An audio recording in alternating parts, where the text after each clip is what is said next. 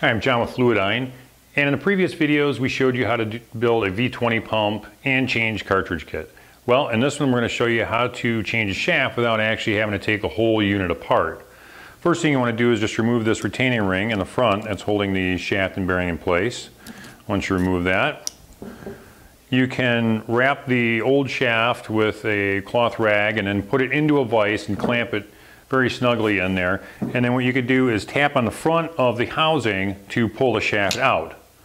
Once you do that, you can go ahead and lay the pump down and reinstall the new shaft that you want to change it out to.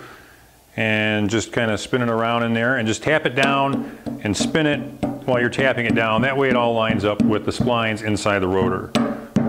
Once it's in there, if it's moving freely, you've installed it properly, nothing is hung up inside, nothing's going to get damaged. Reinstall your snap ring.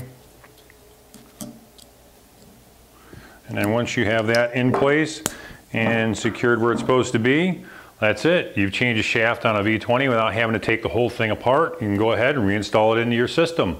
Don't forget to like us on Facebook and subscribe to our YouTube channel and tune in for other videos.